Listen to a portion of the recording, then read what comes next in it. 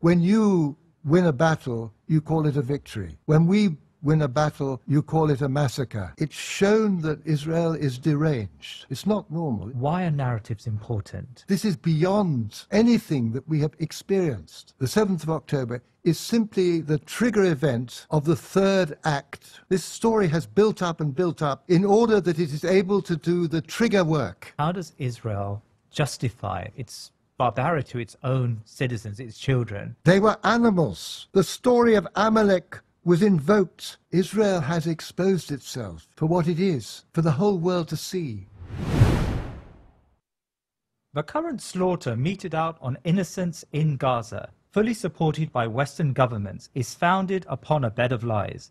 It is said that the truth is the first casualty of war. Yet in this war, the truth is not hidden. In fact, the decapitated bodies, the crushed skulls, emaciated children, the callous shelling of hungry souls as they clamour for flour, all of this is known to the world, and there remains little doubt that what we are witnessing is truly horrific. Yet the Israeli counter-argument looks to subvert this truth. These images, they claim, however regrettable, are the result of such a heinous crime that they are necessary in rooting out this evil. The Gazan women and children are no more than collateral damage. I have argued that what the hypocritical West fails to see is that for every soul whose death they manufacture, the very edifice upon which they claim a moral high ground is crumbling. My guest today, Ahmed Paul Keeler, argues in a provocative and beautifully written piece that narratives really matter. This is why millions are spent on spinning a story about the state of Israel and the traducing the claims of Palestinians. Today, we take a forensic look at these narratives. A link to Sheikh Ahmed's article is available in the show notes, and I shall send it out on my Substack platform.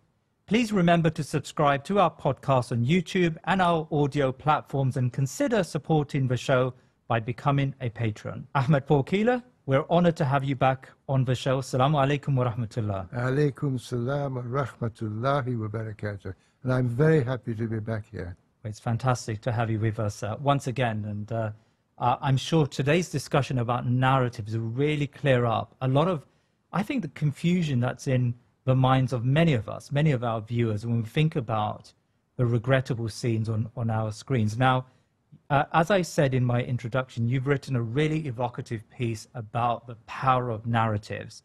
And I'm going to make reference, inshallah, to this piece as we go along today. Now, you write in that article that one of the last acts in managing an indigenous people who are being replaced by a settler colony is to pen them up in a reservation or concentration camp.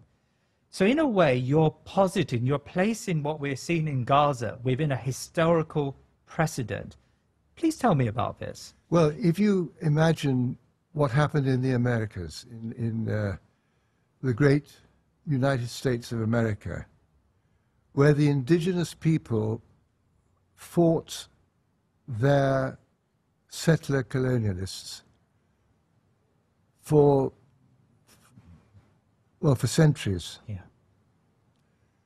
And the final process of actually managing them, when they had been defeated, was to round them up and put them into reservations. And these reservations were completely controlled by the jailers, by the conquerors. Yeah. What went in, what went out, what they could do. If they came off the reservation, they were in trouble. And they were basically kept in a kind of cold storage, just alive, because that was the end of the process. And this has been used since then, because this was in the mid-late 19th century. It was going on in America. But it was then used in the Boer War, because the British were having terrible trouble actually dealing with the Boers. So they broke the country up into regions, and then they literally, like cattle, they brought the people into these wired barbed wire reservations. Beginning of the 20th century. That was South sort of Africa. the end, yeah, it was the end of the 19th century. Yeah. century, yeah. And it was a terrible thing. I mean, there was a terrible starvation. Children died, women died, Yeah. families were destroyed. And then there was Libya, where it was used to great effect, because again, the Italians, in their attempt to recreate their Roman Empire and take over Libya as a part of their world, they had a tremendously difficult time in quelling the resistance. So they introduced this process by which, because once you've put the people into an area which you can control, you can gradually limit their movement, little by little. Gaza is just another example of this. The Gazans are in since 2007. They've been in a space which has been completely controlled from air, from sea, from land, and nothing goes in or out. They are totally under the control of the occupier. So this is a horrible process which becomes inevitable when a settler colony is having to deal with the final remnants, if you like, of the people that they are replacing. But of course, in the case of Palestine, too many Palestinians are far too, well, there's such an amazing culture. So what we're seeing is something that has happened many times, but in this particular incident, it's, well, we don't have words now any longer to describe it. That's perfectly true.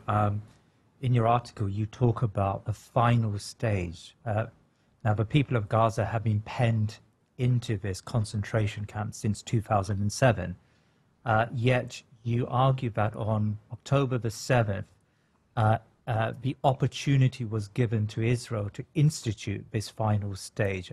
What in your mind is this final stage? Well, the final stage is basically either you ethnically cleanse and get rid of the people, or you subjugate them permanently, or you kill them. That's it. There's nothing else. And what to me is interesting is the way that cultures, that settler colonialist cultures and colonial cultures have used, a mechanism they have used to enter that final gear. Because to enter that final process of total elimination, finality, it requires something tremendous. And I believe that the 7th of October was one of these moments, but is not in any way separate. It's not in any way something that is unusual.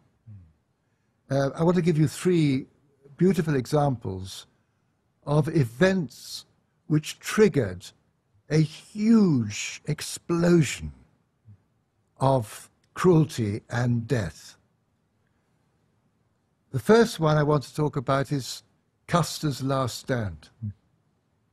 The moment when, towards the end of the great resistance of the Sioux Indians and the tribes, I call them Indians because of my generation, but the Sioux indigenous people of America. And they were in Montana, and they'd literally been in this last part, a place where they were able to live as they could live properly. And the treaty was there with the Americans for them to stay there. But then gold was found. And of course, the gold diggers moved in, and the army moved in to break the treaty and to move them on. And they had a great warlord, a great leader in Chief Sitting Bull. He was a magnificent warrior and a very wise leader. And they came together, and the 7th cavalry was sent under the command of Colonel Custer, and a battle ensued, and the Sioux won a great victory. And the whole of that 7th troop was destroyed. The impact back in Washington was volcanic. This was a catastrophe. And it was not viewed as Chief Sitting Bull said. He said, when you win a battle, you call it a victory. When we win a battle, you call it a massacre. And of course, that's how it was reported. And Custer became an emblem of heroic chivalry. His statues went up all over America. His paintings of this last final stand when he nobly was standing there against all these savages. And the result was, of course, that a huge explosion to destroy the savages, and they sent the army and they rounded up and they went through that final process of destroying, crushing all resistance and placing the Sioux in the reservations. So this is an example where that event triggered this absolute slaughter and demonization of the... In the same process, over that 20 years, the final 20 years, they also destroyed the buffalo. Millions of buffalo. And by the end of 20 years, they were completely gone. They had simply been massacred along with the Indians. My second example is the Sudan, and is General Gordon. And this is during the Mahdi War. And General Gordon in Khartoum is killed. Khartoum is overcome by the Mahdi's forces, and he's killed in the battle that takes place. And this caused an absolute uproar in London. The newspapers went crazy. Parliament went crazy. This monster had destroyed the sainted Gordon, who was a Christian maniac and who literally became overnight the most famous man in Victorian England. And statues went up to him, and pictures and paintings of him standing at the top of the steps being massacred. And of course the forces that had destroyed him became completely demonized, and the big army was sent from Egypt down into the Sudan, and with their machine guns and everything, they destroyed the Sudanese resistance. Now, an amazing film was made just before the war, when the empire mentality was completely intact. So the film shows you exactly how we were during that empire period. It's a film called The Four Feathers. It's about this man who has to regain his honor by going out and joining the forces which were going to Khartoum to revenge the death of General Gordon. And the British are such heroes. They are beautiful. You know, you feel proud to be a member of them. And the Arabs are, and the Sudanese, they are so cruel. The horrors that you are faced with. You're seeing these brutish people. So this is the second of my examples of a moment that triggered an explosion of finality. And the third, of course, is what was called by the British the Indian Mutiny of 1857, and which was by the Indians the Great Rebellion, and of course a great rebellion which followed many rebellions, but was the one that very nearly succeeded. And the event, and I was brought up with this because, as I told you in my with our last visit, that I was educated for empire. Yeah. And the black hole of Calcutta was the most powerful image I had as a child about India. And the black hole of Calcutta basically was when, I'll just read it here because the black hole of Calcutta refers to a prison cell which was used to hold 146 mostly British prisoners captured after the Nawab of Bengal had taken over the city from the East India Company. Interred on 20th of June 1756 in a tiny cell in Fort William, 123 of the prisoners died of dehydration and suffocation. And this became the 7th of October. Yeah. This became the moment when the Indians turned into monsters, full monsters. And the battle, the reaction back from England was huge. And after the defeat of the rebellion, the most terrible bloodletting took place. And a great part of that bloodletting was directed at the Muslims. The last of the Mughal emperors in Delhi was deposed and sent to die in Burma. It's a terrible story. Yeah. And Delhi was decimated. The beautiful city of Delhi, a city of such scholarship, was destroyed. People were taken and put on, tied onto the end of cannons and blown up. Wherever you went, they said that the trees had people hanging from them. The summary justice was being going on all over the place. And for the Muslims, it was a time when the knowledge world of Islam in India was decimated. Charles Dickens, who you would have imagined would have taken a sympathetic view. His letter, which he wrote, which I'll read now, I couldn't believe it because I'd always been a great lover of his work. But this was his reaction to 1857. I wish I were commander-in-chief over there in India. I would address that oriental character which must be powerfully spoken to in something like the following, which should be vigorously translated in all native dialects.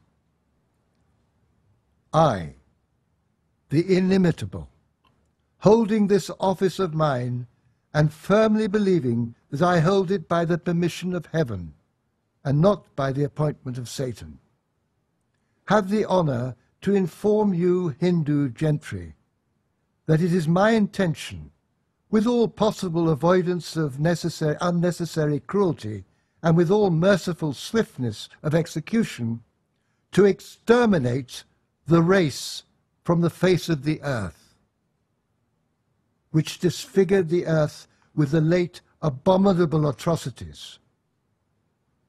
2,000 British killed in the 1857 Indian War of Independence. Only 2,000. Yeah. Compared to many, obviously, of the Indians. But that event, again, the Black Hole of Calcutta, was the trigger event.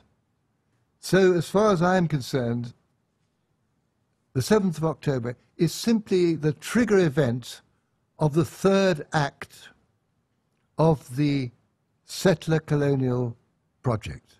Fantastic. I mean, and Charles Dickens was known to be a liberal reformer at home, and he spoke very eloquently about injustice. Absolutely. Domestically in Britain. Yeah. And in many ways, there are parallels today that you even find in the Western press. People who had hitherto been seen to be, they come across as being very conscious and liberal-minded people, they've been sucked into this narrative of October 7th. So let's talk about narratives. I mean, in your article, I think the central theme of your article is to focus on the power of narratives and establishing the correct narratives. Why are narratives important? Well, I think what I've just related to you are narratives. And if you think of the 7th of October narrative, its effect is huge. It's a story that's been told, a narrative. Now, the truth of that narrative, we will not know until this event is over. Because what we do know is that whatever happens, it has been used as a framework to heap fables upon it, terrible fables, to increase an idea of horror. So the 40 beheaded babies, the child in the oven, the mass rapes, all of these we know are created stories.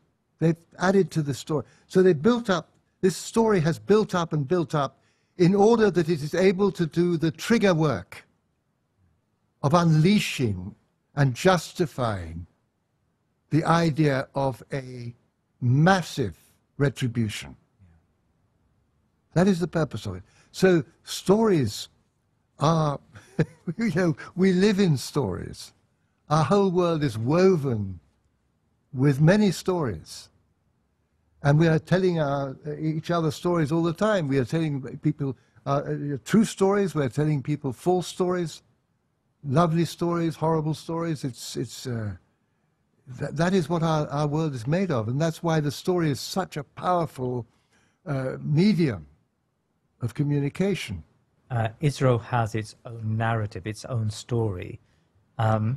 Can you explain what that story is? How does Israel justify its barbarity? I think that's the only way to describe it, to its own citizens, its children, and of course to the West. Well, Israel has been through a major transformation in the last, say, couple of generations or even 3 generations. It's a very different mindset from the pioneers, who were very aware of what they were doing. They knew exactly what they were doing. They knew the problems they had. They knew they had to replace this indigenous community. They were aware of this. And they were men who had some knowledge. But what has happened is they have constructed a story. So the ones that have followed, the children who grow up now, their narrative is incredible. Because first of all, they're taught about the great pioneers who arrived in a land without people for a people without land. And it was a wilderness. And we made the wilderness bloom. And then they are taught that the Arabs have always hated the Jews.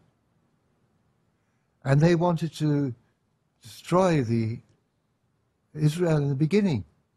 And they have fought war after war to try to push the Israelis into the sea. And our heroes of the IDF have kept the invaders out. And then they're also told that the Arabs, there's no such thing as Palestinians. There's Arabs, these wandering Arabs, and they can live anywhere. They're just Arabs. Bedouins. They're Arabs. They could live anywhere, in any Arab country. And then they're told the religious story. They are the chosen people. And God has given this land of Israel from the sea to the river of Galilee. I have to be careful to do it in a different way. And they have been given this land. And their return to it is essential because it will bring the Messiah. the return of the Messiah. So they're full of this religious zeal. Finally, they are taught from a very early age, 3, 4 years old, they are shown pictures and they are taught about the Holocaust. They're shown how the most horrific act imaginable in human history was performed upon the Jews, and that they must be ever vigilant lest it happen again. That is the narratives. These are the entwined narratives that make up what an Israeli child grows up with. And they have no and they're living in a citadel, a walled citadel, sealed off with these, towers and inside that citadel they have no contact with the Arabs, with the Palestinians, and outside they have no contact with the Palestinians who are in the lands that have been taken from in 1967. Until their first contact is when, as young men and young women, they join the IDF and go out and police the lands, the West Bank, East Jerusalem.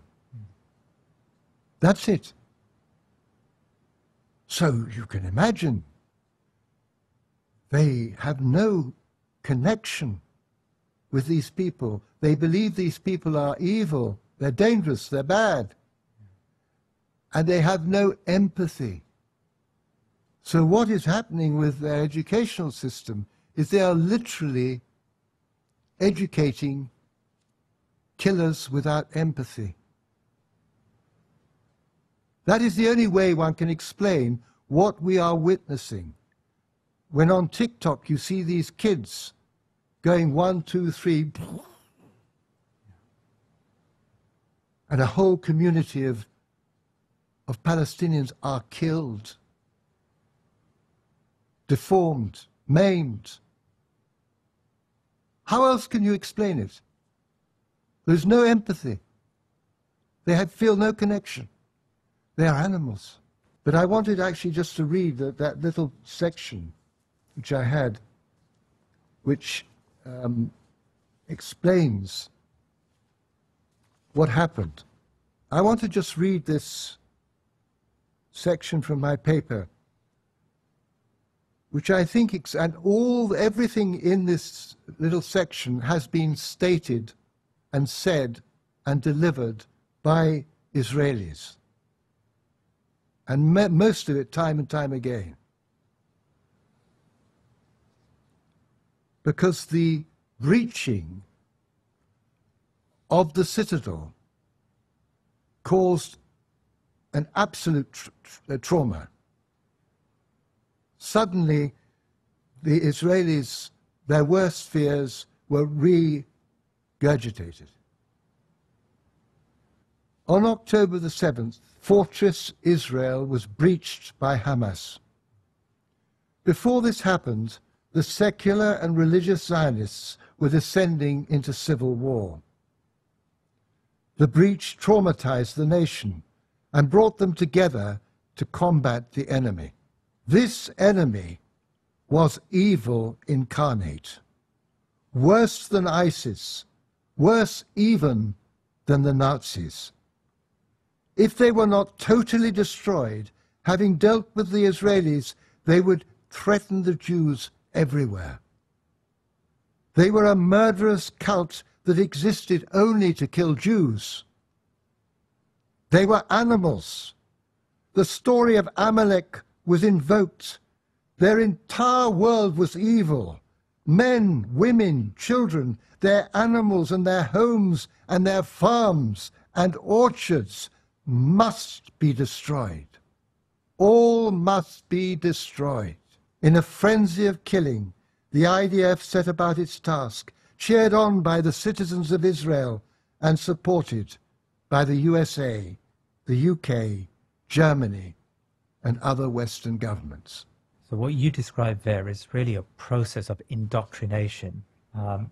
How essential to this settler colonial project is indoctrination? Absolutely essential. It's what holds it together. Because the state of Israel, Zionism, is a construct, and it's an artificial construct. It goes against the nature of the Jew. It is something, it is a whole ideology that was condemned, as we talked last time, by, and has been beautifully spoken of by many of the Jewish rabbis. It's an artificial construct which actually contradicts Judaism. And as such, it has to be held together by false narratives. So that's Zionism. Then you've got the problem of the settler colonialism, because that also has to justify itself through false narratives. A land without a people, for a people there. All these kind of stories, which are evidently not true. So you have to, this whole package that has been created to justify the existence of Israel, that's what holds it together. I'm going to ask you something which may be regarded by some to be quite controversial, and that is the status of Palestinian resistance, whether that's through peace or through force. How do you explain Palestinian resistance? Well, it's like the resistance of any people, and it's the same as the resistance of any indigenous people who have had to suffer a settler state. Yeah. I mean, the incredible thing about these settler states is most of them have succeeded. And the indigenous people, most of our European settler states have succeeded. But very few have actually failed. One failure, of course, is Algeria. Yeah. And with Algeria, you have a situation where the French occupied Algeria for more than 100 years. They settled 1 million people in the best land. The Algerians became second-class citizens. They had to learn French, and Algeria was incorporated by the French as a province of France. After the war, the Algerians finally rose up, and they fought an 8-year war, losing 1 million people, and they won. And the French had to leave. But this is a very rare example. The Libyans had to leave from their attempt to incorporate Libya into Italy because they lost the Second World War. But this is very rare. Now, as far as Palestine is concerned, it's this, you resist, because what happens to you? What actually takes place when you are settled by an external force that almost certainly has more armaments than you have? What happens to your world? The most complex and the most beautiful structures on earth are the human collectivities, the human worlds, the families, the villages, the towns, the cities, all the different relationships, the history, the genealogies going back centuries, the different kinds of relationships, the different crafts, the different vocations. And Palestine was a full world of all the different vocations, of farmers and the people of the sea, the craftspeople, the scholars, merchants. You had every kind of vocation required to produce a beautiful civilization. And Palestine was a vibrant world with a deep history, and it was a world in which you had Muslims, Christians, and Jews living in harmony. And at the heart of this you had Jerusalem, with the pilgrims coming from all over the world and being beautifully welcomed by all of the three religions. And then that, the process of tearing that up, of destroying it, of ripping it apart, you are destroying a whole world, you're destroying a heritage, and you're destroying a future. You're destroying the economic structure, everything. The people are completely destroyed. And they're separated and they're scattered. And what do? They do everything they can to resist that. If they did not do that, they would not be human.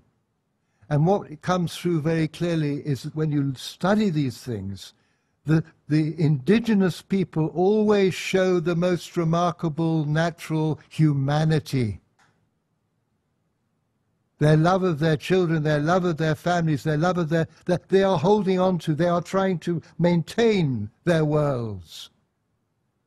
Whereas the settler colonialists have to demonize them, they have to turn them into the other, because they have to replace them.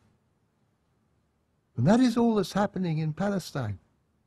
When you break everything down to its basic aspect, it's simply a European colonial state, settler colonial state. And it is European. The Israelis don't identify themselves with the Arabs, they just identify with the Europeans. They're a part of the European song coster, so the European football, all of these European things. They build houses which are European.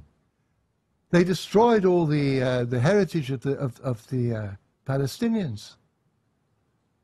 So this is why the resistance of the Palestinians, whether it be through arms or through peaceful means, and they have used so much peaceful means, never reported. The peaceful means of the Palestinians is truly remarkable. Yeah. So this is where they are simply acting normally. Yeah. They're acting, if you hit somebody, they're acting in the way that is normal. What is abnormal is this very strange settler colonial state that is attempting to fix itself, but it isn't taking. And it's got its final process to do, because it isn't finished. It's going through that horrible phase which all of these settler colonial states have had to put up with, which is a state of total destruction. And they're now going through that stage. But, big problem, the whole world is watching. So you've now made reference to the final stage. In your article, you talk about the 3 stages of settler colonial projects. Can you speak about the preceding stages to that 3rd stage? The first stage is a stage when the settler colonialists set out to civilize a barbaric world. They are going to go out and conquer, and they go and conquer what they believe to be a world that requires them to civilize. In other words, a backward world, a savage world, a wilderness that needs to be tamed. This is the first. So they have to, it is justified on the basis that they are bringing something better. Now, nobody enunciated this more beautifully than Winston Churchill, which when he applied this to Palestine, this is applied to Palestine, and he said, "I do not agree that the dog in a manger has the final right to the manger, even though he may have lain there for a very long time. I do not admit that right. I do not admit, for instance, that a great wrong has been done to the Red Indians of America or the black people of Australia. I do not admit that a wrong has been done to these people by the fact that a stronger race, a higher grade race, a more worldly wise race, to put it that way, has come in and taken their place. So this is the first stage. The second stage is when this settler state decides to legalize itself and to become a legal entity. And in the case of Palestine, of course, this happened when the Americans forced through the recently established United Nations the bill acknowledging the State of Israel. And at that point, the state, the settler state, takes on a judicial presence, Legitimacy. Yeah. And the indigenous people become terrorists if they oppose it. They are then turned into terrorists. The third stage is when they seriously have to complete the job of dealing with the indigenous people, which we've already discussed in some detail. In your piece, you end it with a warning from Lord Montagu, who was in the cabinet at the time of the Balfour Declaration. Yeah. Please tell us about that. Well, this to me is an amazing document. Yeah. Because Lord Montagu was the only Jew in the cabinet at the time of the Balfour Declaration. This is the war cabinet of Lloyd George. This is Lloyd George's cabinet. And he was a very respected minister, but he'd only recently come into Lloyd George's government. Yeah. And he was a orthodox, regular, mainstream Jew who had been very successful and who was very highly respected in England. Yeah. And and basically, it's a wonderful thing to go back to his memorandum.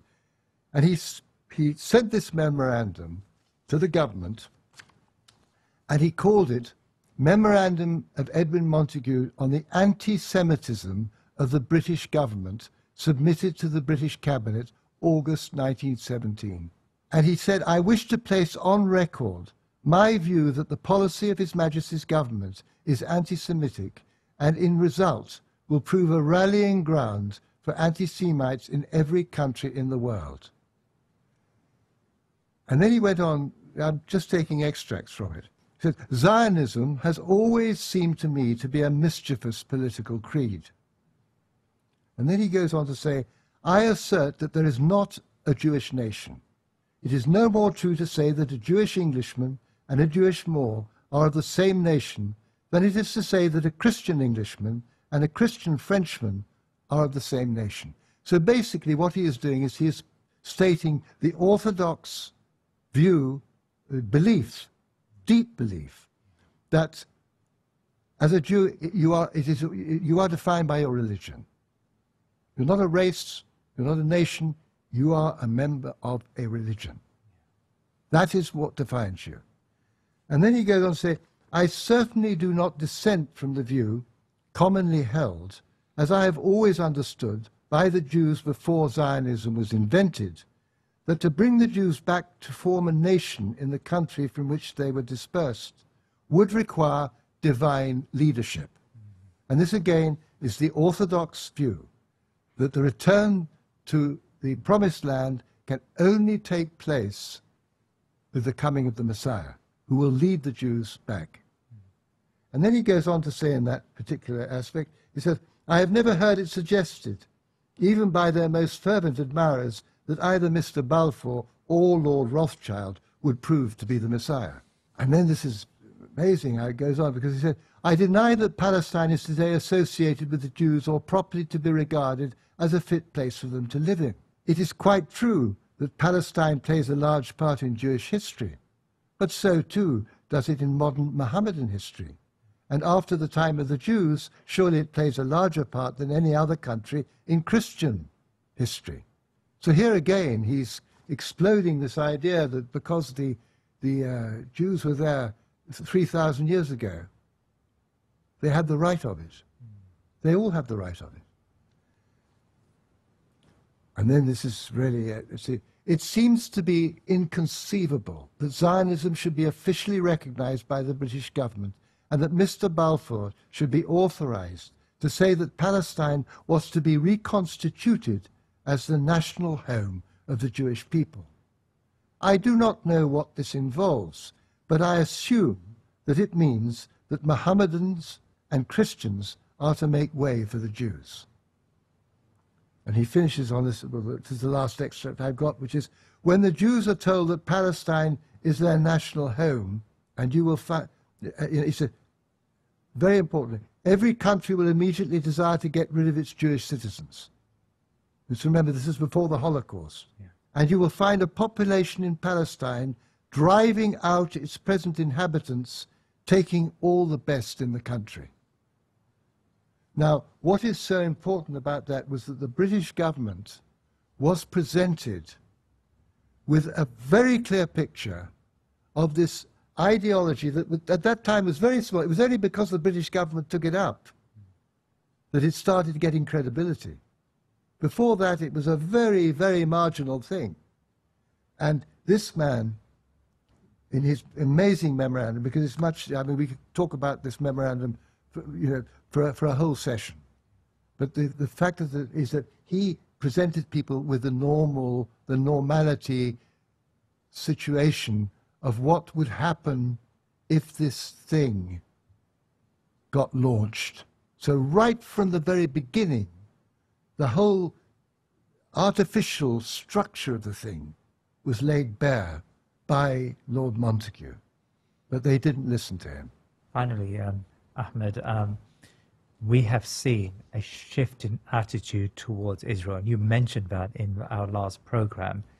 How can Muslims work to place that change within, in perspective? Like, how do we understand that shift? Is it a temporary shift? Is it a shift that that may be easily be reversed? Yeah, what's going on there? I'm trying to understand the narrative and how it's moved on since October the 7th. I think that we're at an extraordinary point where October the 7th, triggering this final phase, has completely exposed Israel. Yeah. It's shown that Israel is deranged. It's not normal. If this was a human being, they would be in a hospital. Yeah. It's a deranged operation that is taking place. Yeah. People are deranged. Those young people who are doing this killing, it's beyond imagination. You can understand Palestinian, the resistance of the indigenous people, but this is something horrifying. But it is the inevitable final phase of the settler colonial project. But it has a kind of, because of the scale of it, because of bombing, this horrible, as I do in my piece, I show the horrifying nature of the actual bombing. We are revolted by the fact that they had no defense. They call it a war. How could it be a war when there's no defense from the air? And they just, the bombs have been coming down 150 days, day and night. A whole generation of children are going to be totally traumatized. We watch this. We are 15 miles away. There is food in lorries, and there are children starving and dying of starvation. This is beyond anything that we have experienced. So the first thing is that Israel has exposed itself for what it is, for the whole world to see, for the world to be stunned by what is happening. The second thing is that there is amazing voices coming out, Jewish voices of historians who went through the whole business of Israel, yeah, and came out the other side and saw this thing for what it was. And you've got the Orthodox Jews, those wonderful Jews who have remained God-centered. and who have always condemned this artificial thing. And you've got young Jews who are awakening to what is happening. And you've got people of every kind looking at it. And most important of all, you've got the resonance of all those worlds that were colonized for a while or had to suffer settler colonization. You've got all those people of the world who suffered the European grandiose transformation of the world. You've got those people being reminded of what happened to them. So the whole colonial horror that took place over the last 200, 300, 400 years, from South America through Africa and Asia, is coming back again into people's imaginations and knowledge. The world can never be the same after this. This is a moment of such crisis for the West, because the West has to come to terms with what has happened. The West has to recover from what has taken place. There has to be a rebirth of consciousness in the West, because you cannot deny what is happening before your eyes. You cannot deny the horror of the scale of the horror that is actually taking place and is being perpetuated. So I think it's happening. The change is happening. We are witnessing it. And inshallah, God protect us in this time, and God protect the Gazans, and God protect the Israelis, because this sickness is a terrible thing to view. It's a terrible thing to see people undergoing this transformation into a kind of a killing machine without empathy. It's terrible. So there should be, from those who are outside who can see what is happening, there should be a huge outpouring of compassion to surround what is happening, to bring it to a halt, to end it.